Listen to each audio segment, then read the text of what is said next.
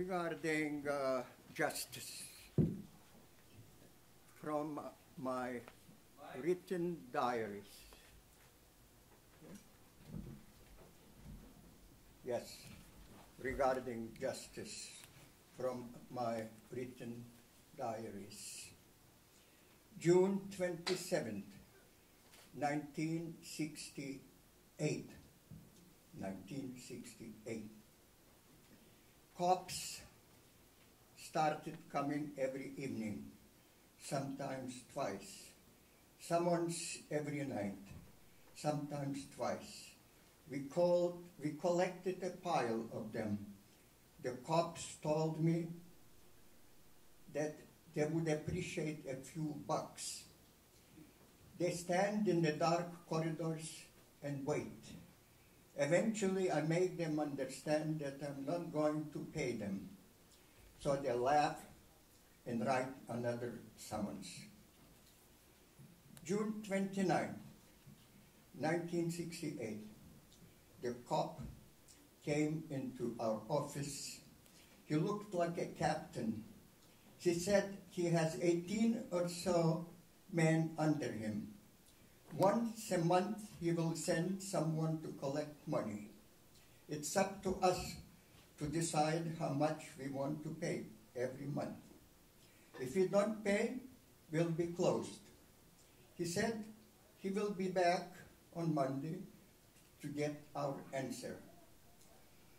I said we have to talk this thing amongst ourselves. Now, this is a little bit closer to reality. July 2nd, 1968. I set up hidden cameras all over the Cinematheque to cover our meeting with the money cops. It would make a perfect film for the New York Film Festival. The cop doesn't show up. Instead, another cop comes in the evening during the show and writes us another summons.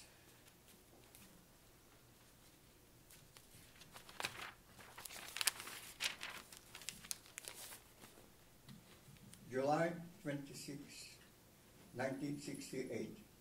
Myself, with Richard, we go to the criminal court, part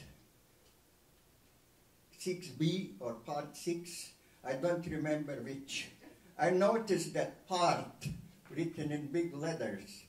When one reads through the glass door from inside, it reads trap. In big letters, trap. Richard has a batch of summons and I have 4 or 5. We sit there on the bench, 10 or 15 other people sitting.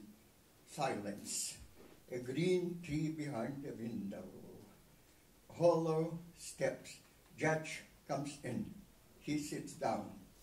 Doesn't look very happy. Bad news. And it shows. He seems to want to do something today. He wants to act as the straightening hand of the city.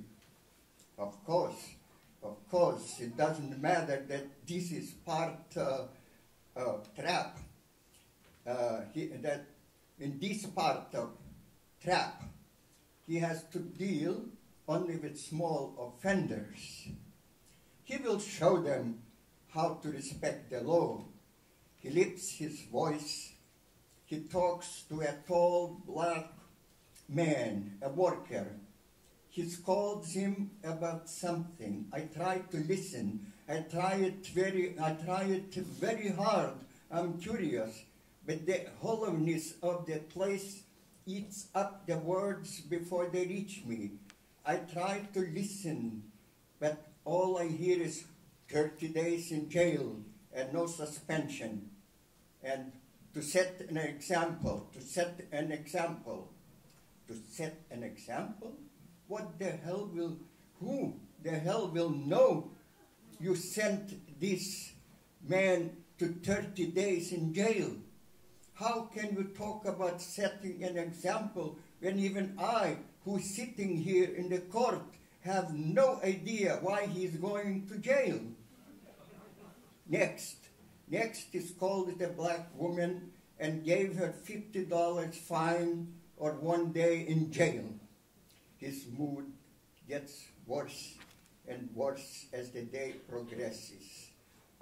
Our turn comes, and we stand there, and he looks at us, and then he says he will call us again. We sit down. He manages to send a few more people with fines. Once he smiled. I didn't catch what was behind it, what kind of smile that was. Our second call comes. We stand there, and he begins to shout, literally, to shout. How did you dare commit all these crimes? I should put you on bail right now. I should send you to prison.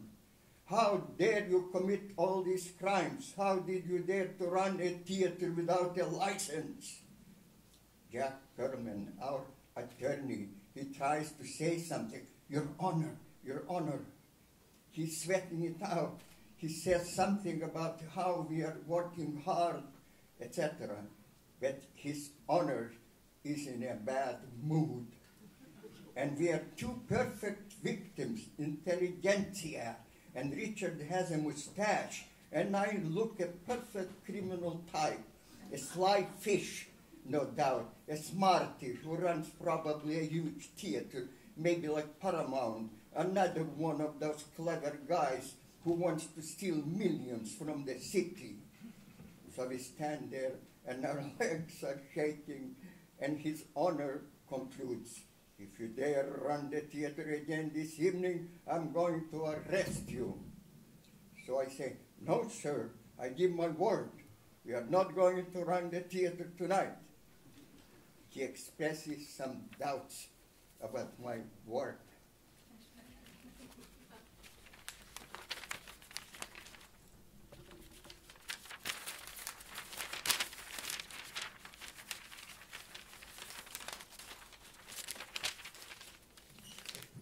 Anyway, Jack gets it postponed to September 12th. We didn't even dare mention other summonses. The judge said 100 for the first offense. There is no rule how much you have to pay for the second. Since I have 7 or 8 summonses on my name, and Richard has 7 or 8 on his name, we have a good 10 years of jail coming, or $100,000 in fines. So I said to myself, I should be quiet like a mouse. I clenched my teeth.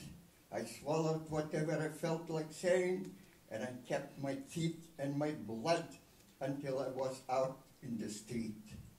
I looked at the sun, trying to get back my faith in humanity. I failed. I still felt like a louse. The judge, in this bad morning mood, splashes shit on people, and then it's up to the people to clean it up. There were at least 3 lawyers present in the court, but not a single one expressed any surprise at the judge's moods. None of them protested. It was all very normal. But people should walk out of the courtroom and ask for other judge when a judge walks in and begins to display his moods. They should ask for their money back, so to speak. I was angry as I walked uptown to Wooster Street. I thought the ground will open and swallow the whole city any second, but it didn't. So I continued walking.